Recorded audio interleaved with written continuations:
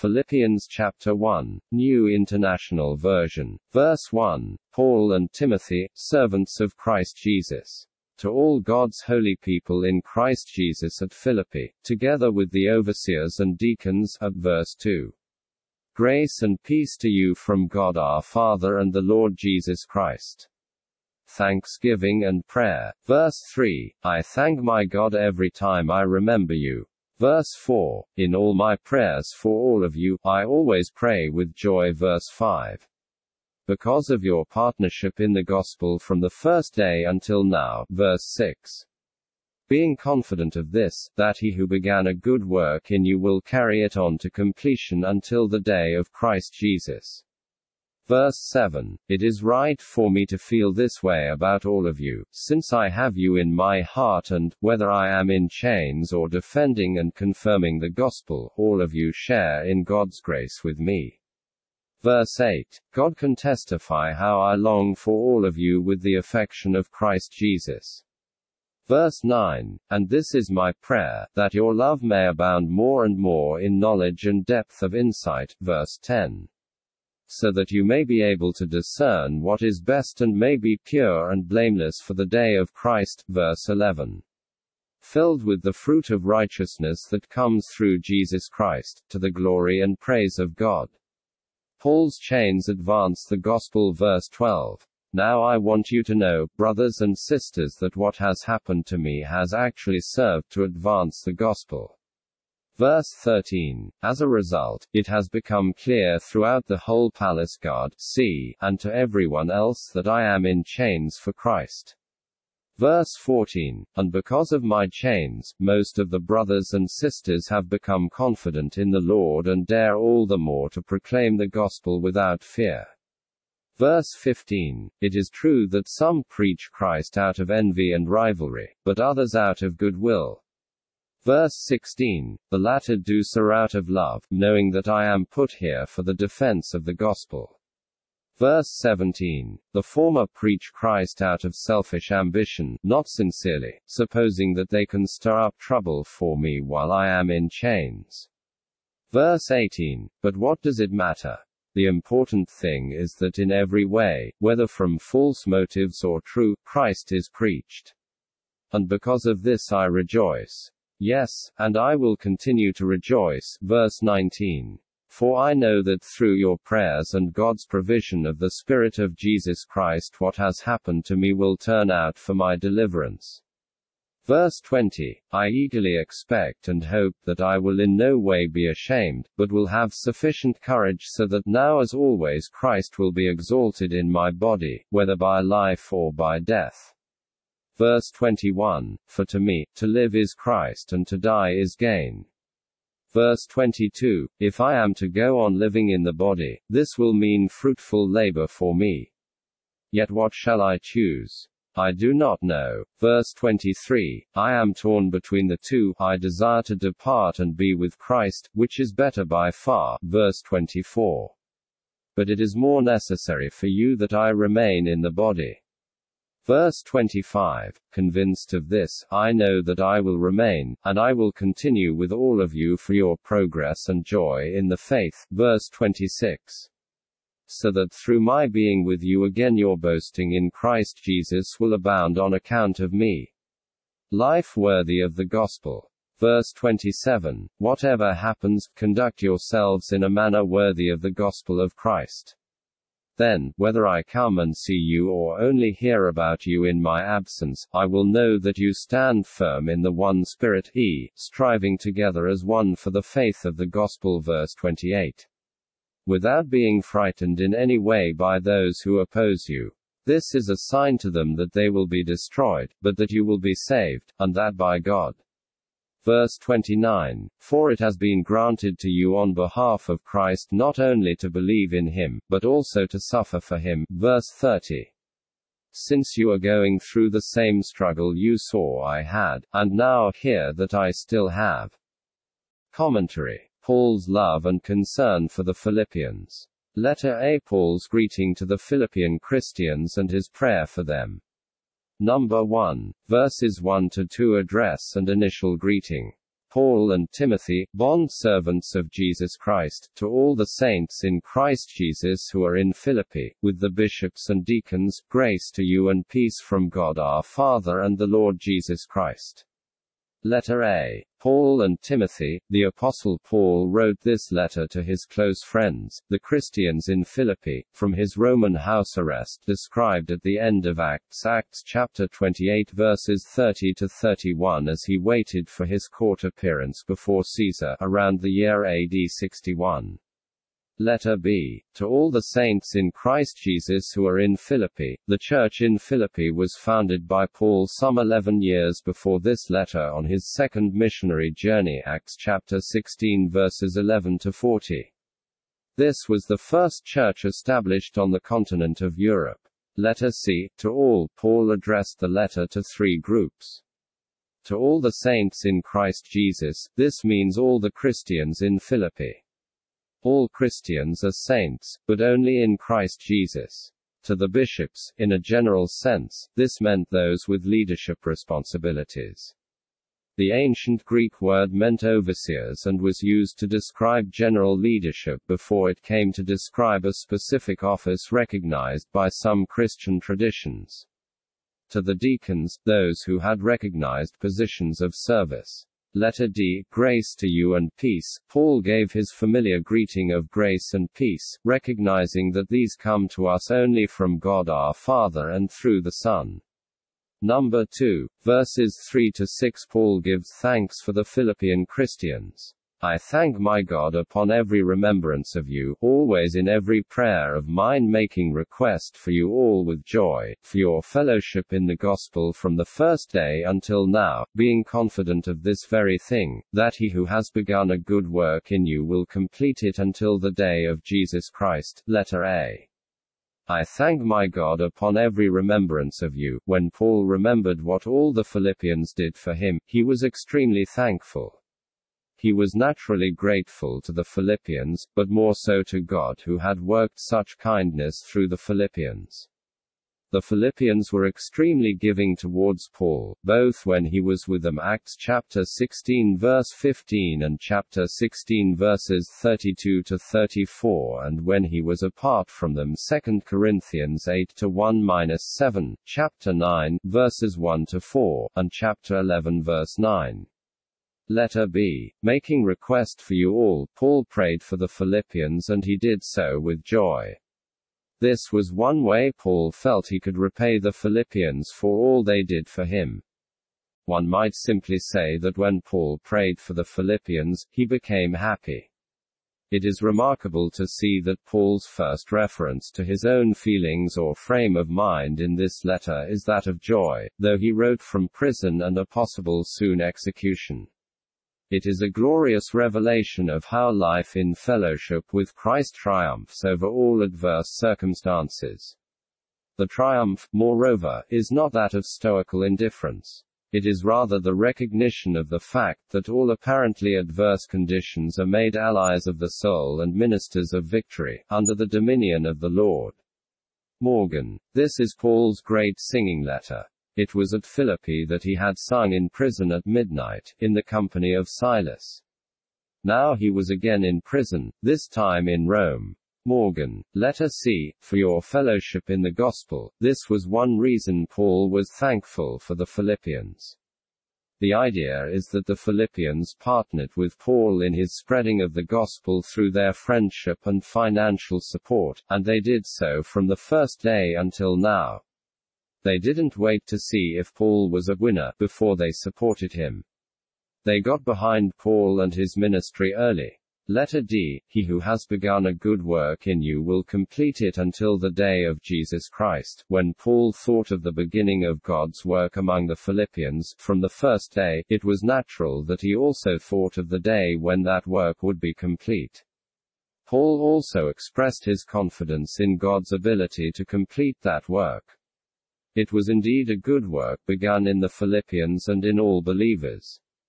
The work of grace has its root in the divine goodness of the Father, it is planted by the self-denying goodness of the Son, and it is daily watered by the goodness of the Holy Spirit. It springs from good and leads to good, and so is altogether good.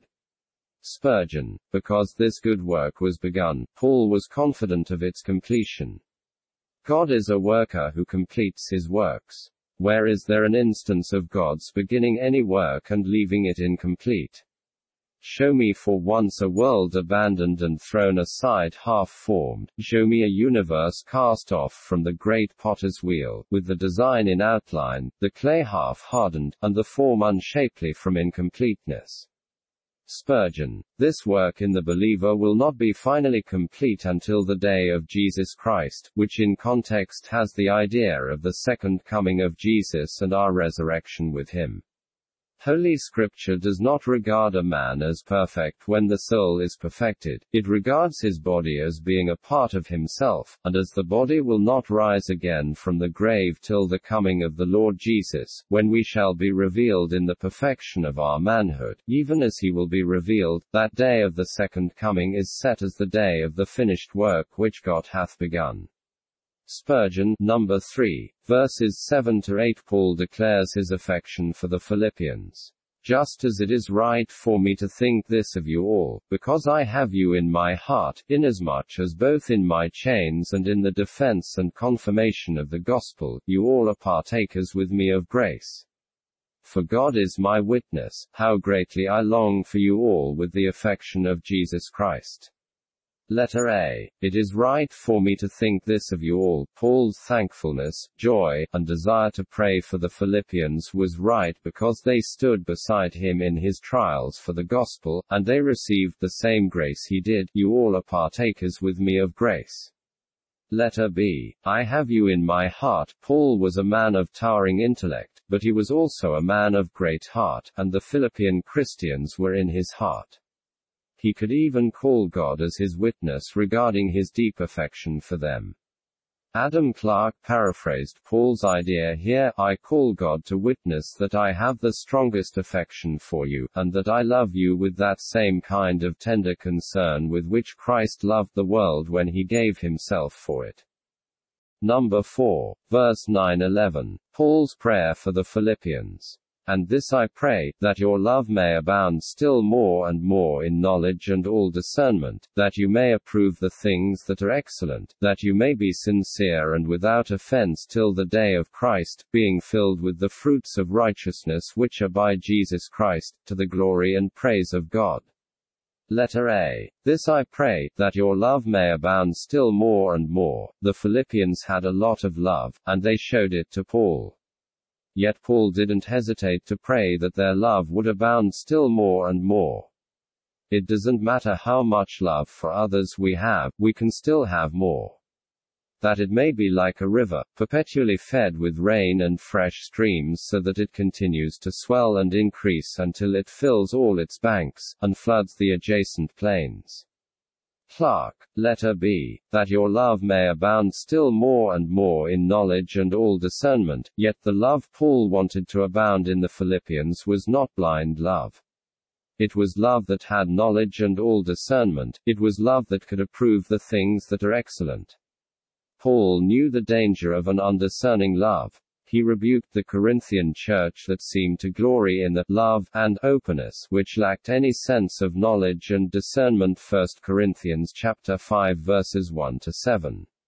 Letter C, that you may be sincere and without offense. When we approve and receive the things that are excellent, we become sincere, speaking of inner righteousness, and without offense, speaking of outer righteousness that can be seen. Till the day of Christ means that these things become increasingly evident in our life until Jesus comes.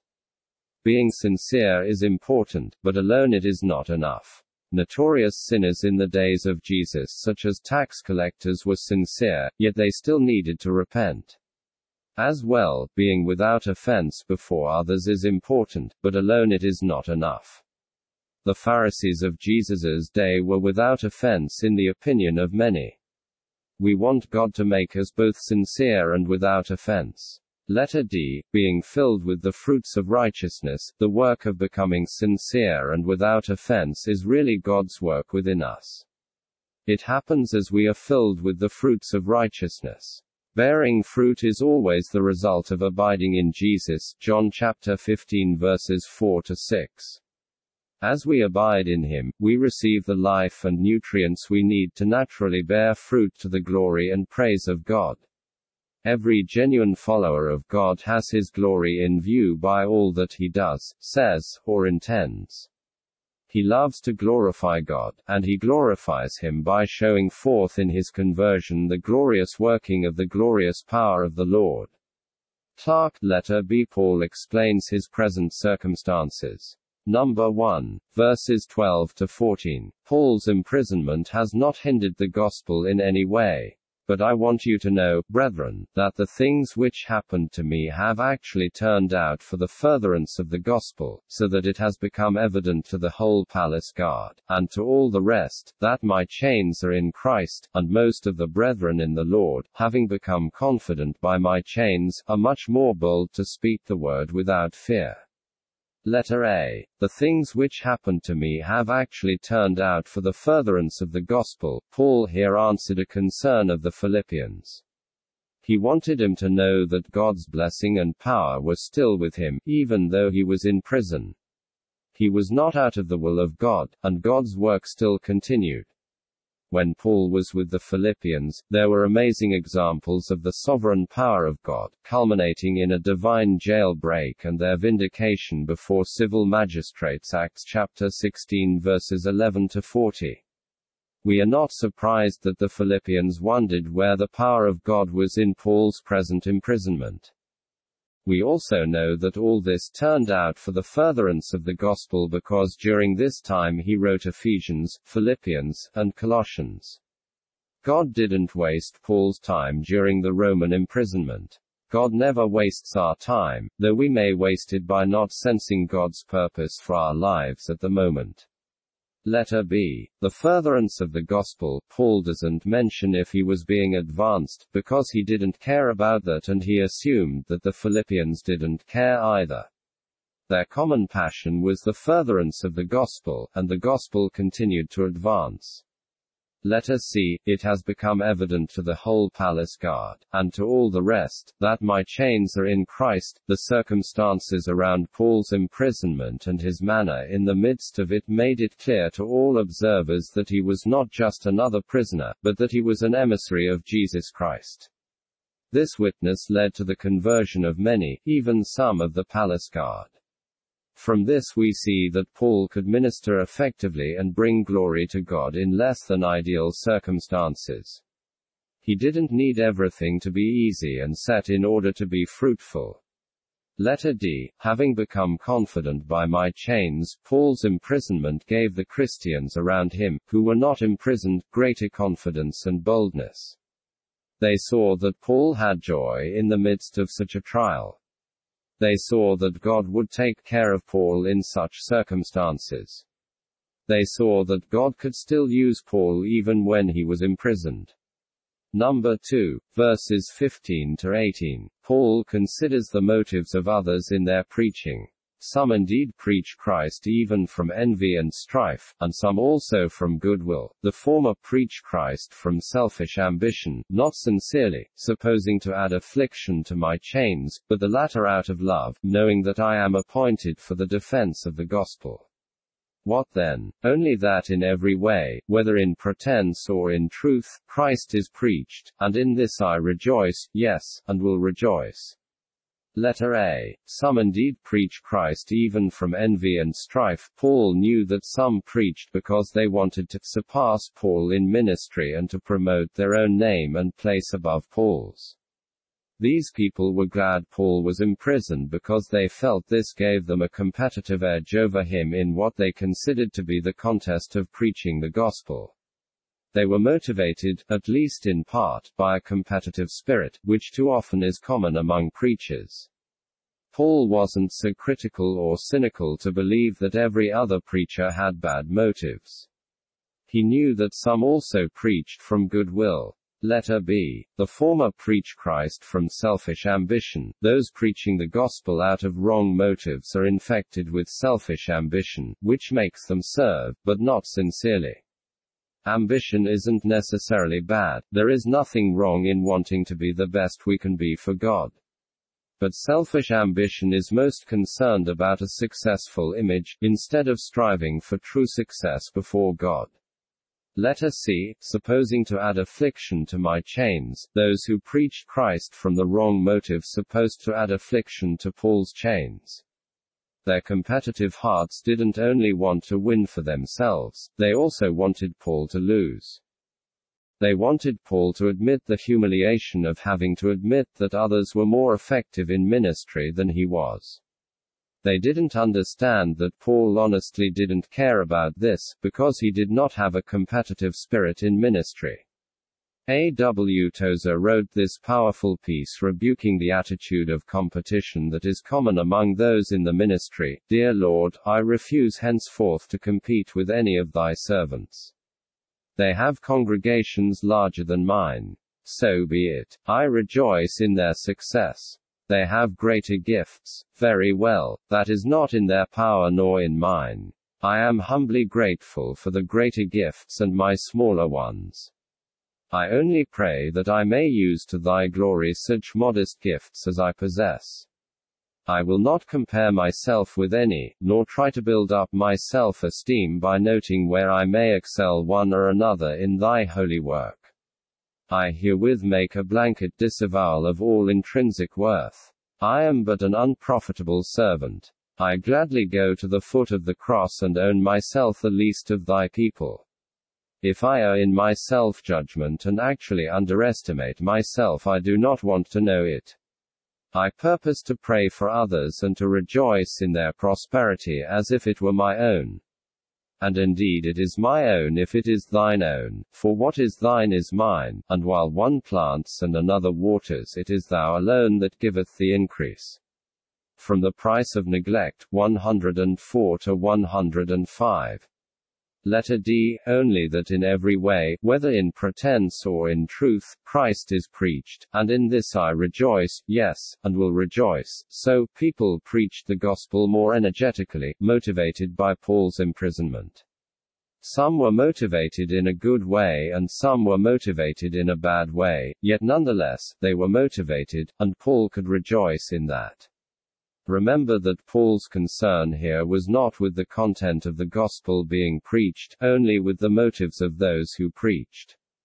Paul objected if he thought a false or distorted gospel was preached, even if from the best of motives. Galatians chapter 1 verses 6 to 9.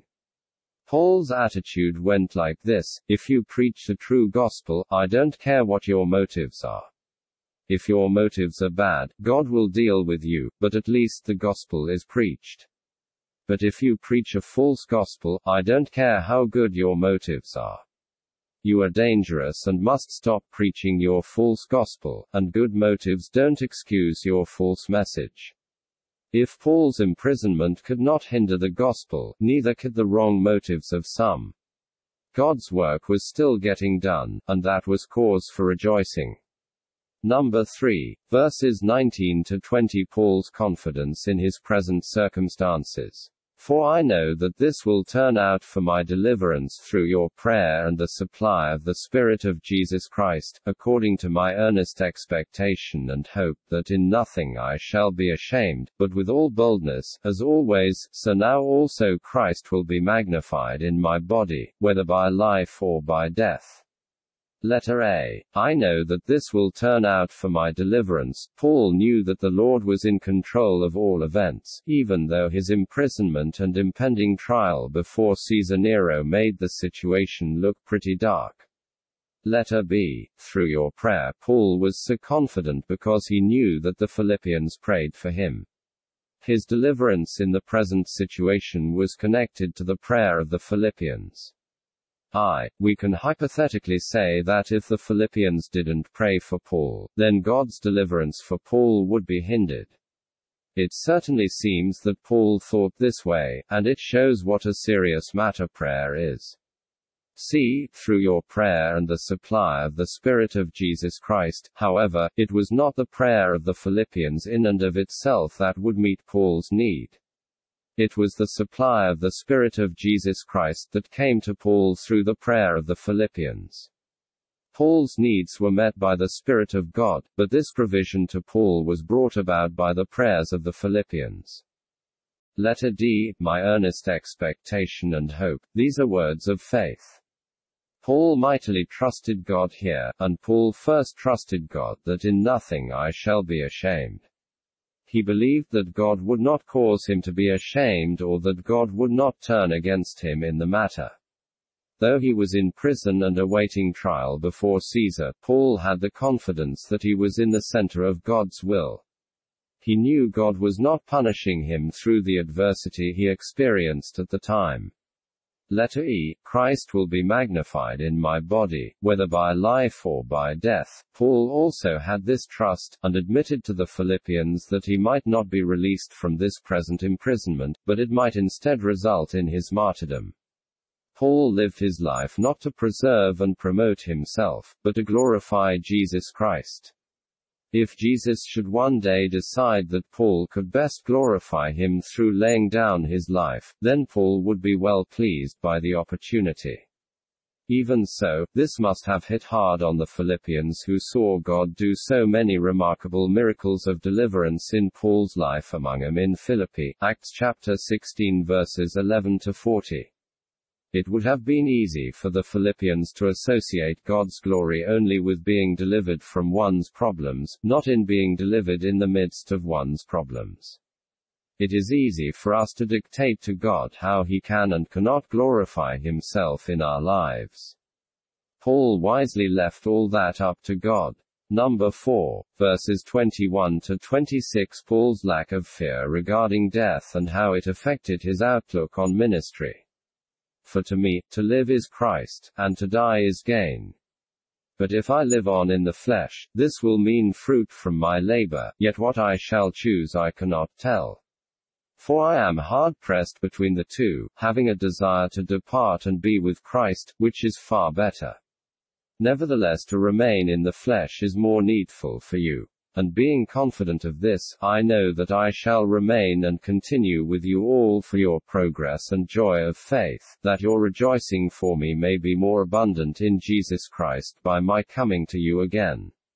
Letter A. For to me, to live is Christ, and to die is gain. Paul knew that death was not a defeat to the Christian. It is merely a graduation to glory, a net gain for the Christian. Paul's death at the time would be a gain in two senses. First, his death for the cause of Christ would glorify Jesus, and that was gain. Second, to be in the immediate presence of the Lord was gain for Paul. The idea that Paul could consider death a present gain argues against the idea of soul sleep. This false teaching says that the believing dead are held in some sort of suspended animation until the resurrection occurs. His understanding that his death might be considered gain also argues against the idea of purgatory, which says that the believing dead must be purified through suffering before coming into the presence of God. This also obviously showed that Paul did not fear death. Though some men may fear dying, no Christian should fear death. When men fear death, it is not certain that they are wicked, but it is quite certain that if they have faith, it is in a very weak and sickly condition. Spurgeon. Letter B. But if I live on in the flesh, this will mean fruit from my labor. Paul was confident that God intended him to be fruitful. There was no doubt in Paul's mind that this was God's plan for him. If Paul lived, it would be a fruitful life. In sad contrast, many Christians have not yet come to the place where it is a certainty that they will bear fruit for the kingdom of God with their life. Letter C. For I am hard-pressed between the two, knowing that his death could be a gain, both for the gospel and for him personally. Paul was torn between being with the Lord or continuing to minister to the Philippians and others. Letter D. Having a desire to depart and be with Christ. It is strong to say, but one must say that Paul, in some way, wanted to die. In fact, desire describes a strong longing. He said he had a desire to depart, and the desire was a strong one. The Greek word has much force in it. He panteth, he longeth to be gone. Spurgeon. Other men have also wanted to die. Some men have wished to die, gripped by the gloom and darkness that leads to suicide. Some have been so tired of this world and the cruelty of others that they thought death was better. Some have wanted to die in the crisis of some kind of suffering. Paul's desire to depart had nothing in common with these attitudes among men. Paul probably had many motivations to depart. Going to heaven meant he would finally be done with sin and temptation. Going to heaven meant that he would see those brothers and sisters who had gone to heaven before him. Most of all, going to heaven meant being with Christ in a closer and better way than ever before. Having a desire to depart, it appears to be a metaphor taken from the commander of a vessel, in a foreign port, who feels a strong desire to set sail, and get to his own country and family, but this desire is counterbalanced by a conviction that the general interests of the voyage may be best answered by his longer stay in the port where his vessel now rides, for he is not in dock, he is not aground, but rides at anchor in the port, and may any hour weigh and be gone. Clark. Paul knew that if he did depart, the journey would not be long. The sail is spread, the soul is launched upon the deep. How long will be its voyage? How many wearying winds must beat upon the sail ere it shall be reefed in the port of peace? How often shall that soul be tossed upon the waves before it comes to the sea that knows no storm? Oh, tell it everywhere, yon ship that has just departed is already at its haven. It did but spread its sail and it was there. Spurgeon. Letter E. Nevertheless, to remain in the flesh is more needful for you. Paul understood that others still needed him, that his work was not yet done. So while allowing for the possibility of his martyrdom, he told the Philippians that he expects to be spared at this time. I know that I shall remain and continue with you. Paul was confident and full of faith, yet seems short of absolute certainty. His lack of absolute certainty is a comfort to us. Even the great apostle did not have a prophet's certainty about the future. As it happened, Paul survived this imprisonment, was set free, and was martyred later at Rome. He did come to visit the Philippians again. Letter F. That your rejoicing for me may be more abundant in Jesus Christ by my coming to you again. Paul's friendship with the Philippians was so close that he knew that they would be rejoicing to see him again. Let us see how the Philippians should act in Paul's absence. Number 1. Verse 27. Paul wanted the Philippians to work together for the cause of the gospel. Only let your conduct be worthy of the gospel of Christ, so that whether I come and see you or am absent, I may hear of your affairs, that you stand fast in one spirit, with one mind striving together for the faith of the gospel. Letter A. Only let your conduct. The ancient Greek word translated conduct means literally, to live as a citizen. Paul told the Philippians to be good, patriotic citizens of the kingdom of God. This is a theme he will draw on again in Philippians. Letter B. I may hear of your affairs. Paul wanted the Philippians to know they were accountable before him. He would check up on them. Letter C. That you stand fast in one spirit, with one mind. Paul wanted to know that the Philippian church stayed together as one body, without becoming fragmented and fractionalized.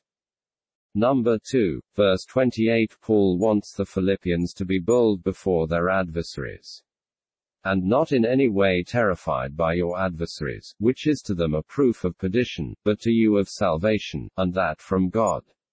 Letter A. And not in any way terrified by your adversaries. In the ancient Greek language, terrified is a vivid term, unique in the Greek Bible and denoting the uncontrollable stampede of startled horses. Martin, in the face of this kind of opposition, Paul wanted the Philippian Christians to have the same kind of boldness he had. Letter B. Which is to them a proof of perdition, when Christians are not in any way terrified by the adversaries. That in itself is proof of perdition, meaning destruction, to their adversaries. Perdition, the ancient Greek word apolia, means destruction, wasting, or damnation. The word is also used in places like Philippians chapter 3 verse 19 and 2 Peter chapter 2 verse 1. both Judas, John chapter 17 verse 12, and the Antichrist, 2 Thessalonians chapter 2 verse 3, are called the son of perdition. When Christians stand strong against intimidation against the world, the flesh and the devil, it shows those spiritual enemies that their ultimate destruction is certain. When our spiritual enemies fail to make us afraid, they have failed completely because they really have no other weapon than fear and intimidation. When we fail to be not in any way terrified by our adversaries, we give hope and confidence to our spiritual enemies, even though it is a false hope and confidence because their destruction is still assured. Letter C. But to you of salvation, when Christians are not in any way terrified by the adversaries, it is also evidence of their own salvation. In the Lord, we can surprise ourselves with our boldness. Number 3, verses 29 to 30. Why the Philippians need not be terrified by their adversaries. The attacks and challenges they face are ordained by God. For to you it has been granted on behalf of Christ, not only to believe in him, but also to suffer for his sake, having the same conflict which you saw in me and now here is in me. Letter A. For to you it has been granted, it was granted to the Philippians to believe in him. In the same way this belief was granted to them, so also was the privilege to suffer for his sake. The Philippians didn't need to fear that the present trial, and Paul's present trial, meant that God abandoned them. Their present difficulty was granted to them, not as a punishment, but as a tool in God's hand. Letter B. But also to suffer for his sake. The ancient Greek word for suffer here is pascho. This word is used primarily in the sense of persecution. However, it is also used of physical sufferings not related to persecution, Acts chapter 28 verse 5, and Matthew chapter 17 verse 15, of suffering under temptation, Hebrews chapter 2 verse 18, and hardships in a general sense, 1 Corinthians 12:26, and Galatians chapter 3 verse 4. Everyone cannot be trusted with suffering. All could not stand the fiery ordeal. They would speak rashly and complainingly. So the master has to select with careful scrutiny the branches which can stand the knife. Mayor, look up and take each throb of pain, each hour of agony, as a gift. Dare to thank him for it. Look inside the envelope of pain for the message it enfolds. It is a rough packing case, but there is treasure in it. Mayor, letter C, having the same conflict which you saw in me and now here is in me. The Philippians had the same kind of conflict Paul had among them in Philippi and the same kind that Paul faced in Rome. The conflict of the Philippians concerned the difficulty of walking right with the Lord and proclaiming the gospel when persecuted and under attack.